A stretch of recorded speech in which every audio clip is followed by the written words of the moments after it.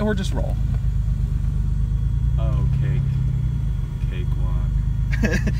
It's always a cakewalk when you're going downhill. Right?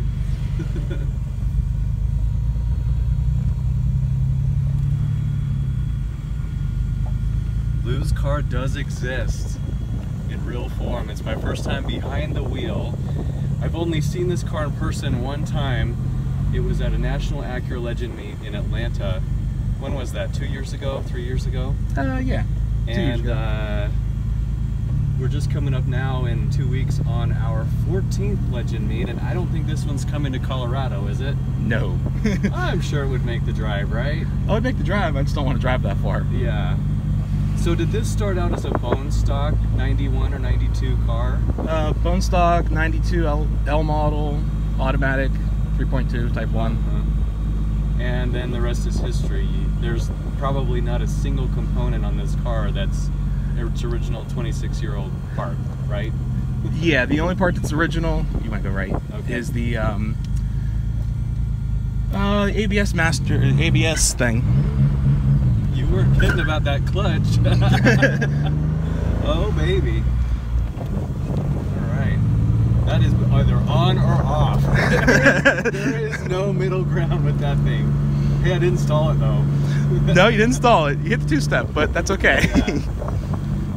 So I'm probably grandma driving this more than it's ever been grandma driven, but I'm in a residential neighborhood in a city that I'm not from, so I'm not going to take a souvenir ticket home. Nah, you won't. I'll tell you where to go. Yeah.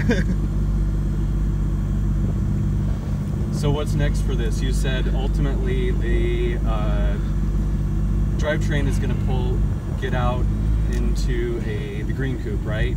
Purple coupe. Purple? Yeah, go left here. All right. I'm going to try this clutch again. I'm getting a little better. You're right though, it's really the top of the pedal where it gets all the bite. Yeah. So do you guys have any kind of smog or emissions complaints up here? No, I live in this county for that reason, so we don't have any emissions at all. Issues with that? Yeah, all I have to have is something that looks like a cat. Yeah. All right, you can pause on that one. We'll wait till we get out on some road here. Yeah, just so you know, whenever you do shift, you want to like keep it up higher, so it kind of. Okay. Because it drops down real fast. It's got a 5-pound flywheel on it. Gotcha.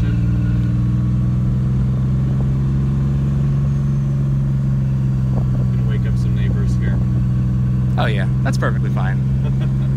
Yeah, don't worry about anything up here. It's even though it's uppity, like they all got Lambos and shit, so nobody cares.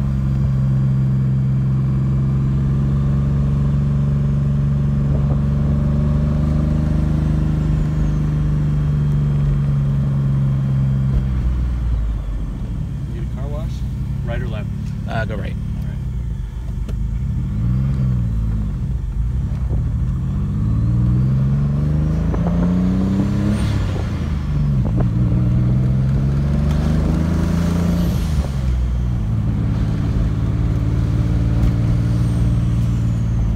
I hear a lot of whistling going on up in there.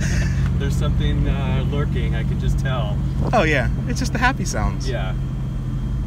Did this get dailied for a while, or was it always kind of just a project? It was dailied from 2005 to like 2009 or 10 when I tore it apart. Dang, you've had it for 13 years? Yeah, 13 years. And I've only put 21,000 miles on it. So is the 147-200 true to the chassis? Essentially. Ish. Yeah, I mean it's pretty accurate. After 10 years old, you know, you can change the mileage a little bit, so that's okay. Yeah. Right on. Love this little community. Yeah, you want to go right here. When I went to Mars yesterday, I took that scenic little back road. It's a 2-laner.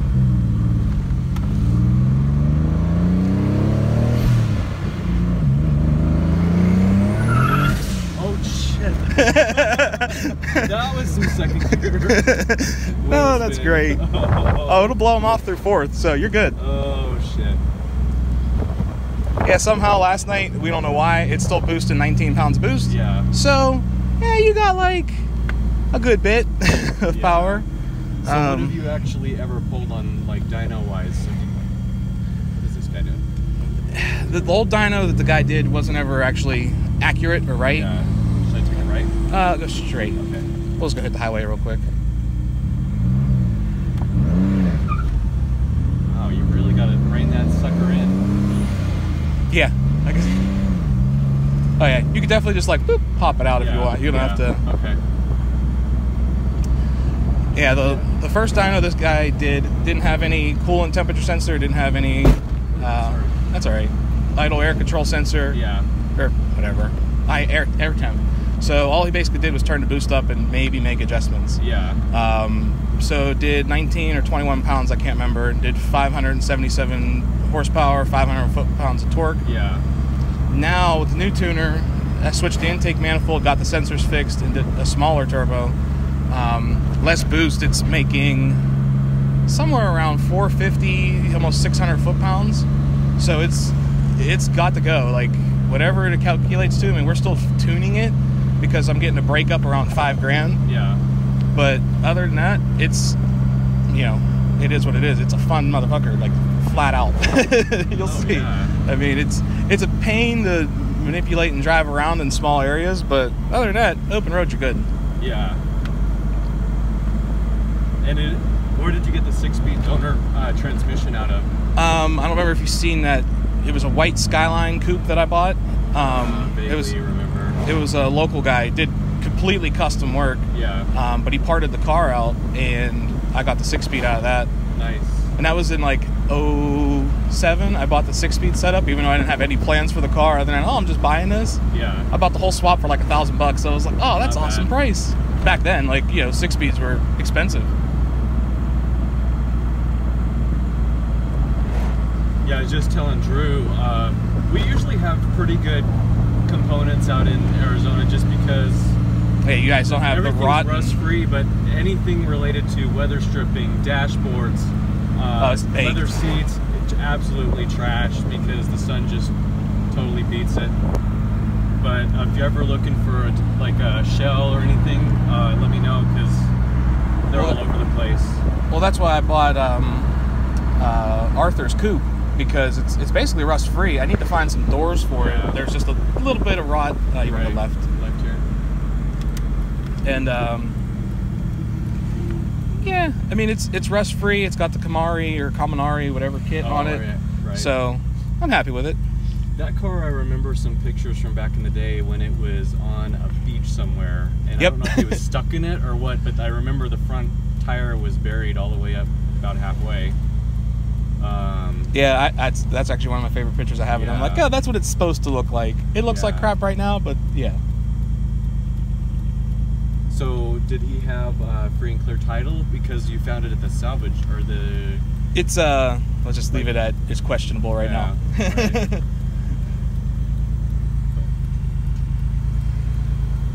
So I'm just actually impressed you're driving it pretty well. I mean, Mr. Mileage King can actually have some fun with something. Let me put $500,000 on it, then we'll see how it does.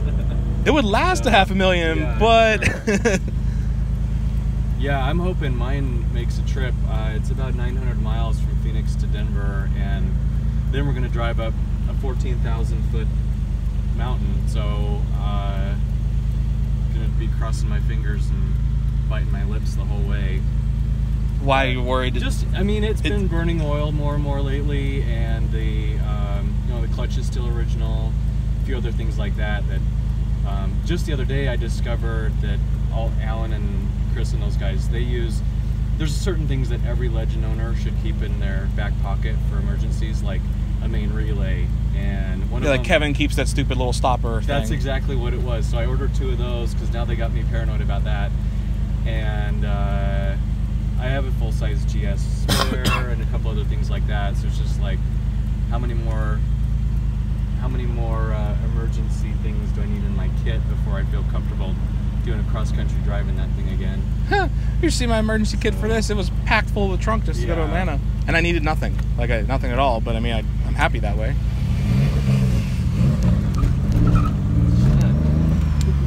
Just when I thought I was getting the hang of it. It likes to play with people. Yeah. I was like, oh, I got this.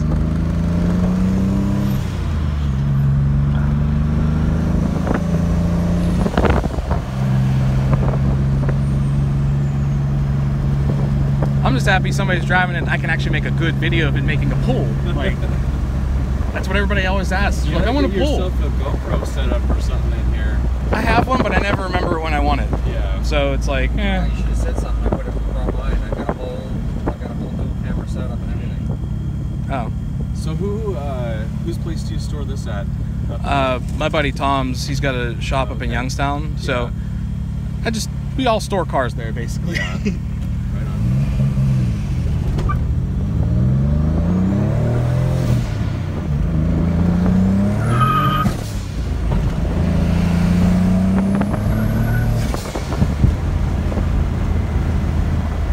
Then you actually want to head towards Pittsburgh, we'll just go up one exit and spin it around. Sorry, man.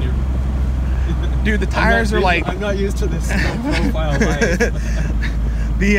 The tires, minus this one because I blew it out at Tri-State, are like 10 years old. The wheels are 12 years old. I'm not too worried.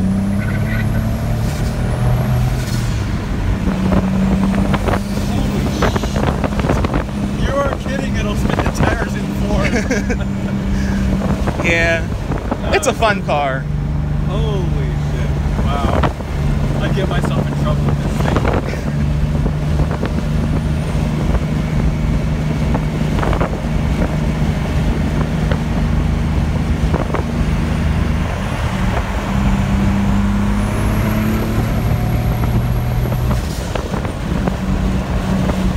I love it!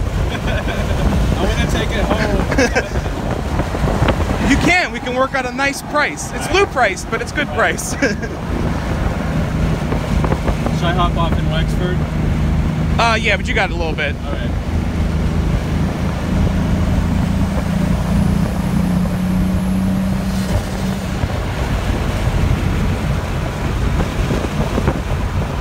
Wow. There is something wrong with this car. It's way too bad for me. I got that dude from the Smoking Tire wants to do a video on it. Farrah? Yeah. Matt's a good guy. He let me drive his Lexus LS for a few days. The connections you know of people are like always interesting. Yeah, I mean it's just the car community is pretty small as it is, and then I probably have another gear, right? Somewhere. Yeah, it's 6-speed. There it is. Yeah, Matt's cool. I actually, you probably saw this, but I sent Doug DeMuro a little video. Yeah. Coop, but I never heard back from him.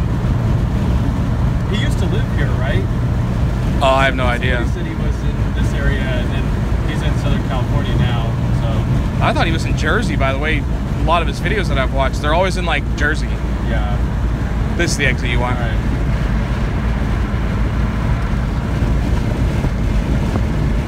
NSX wheel, right? Yep. It's like I've seen that before.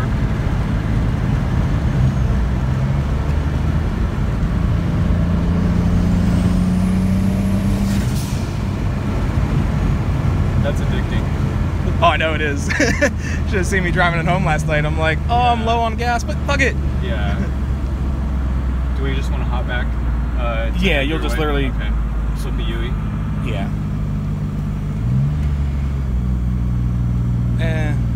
Got a little bit of congestion. At least it's all downhill.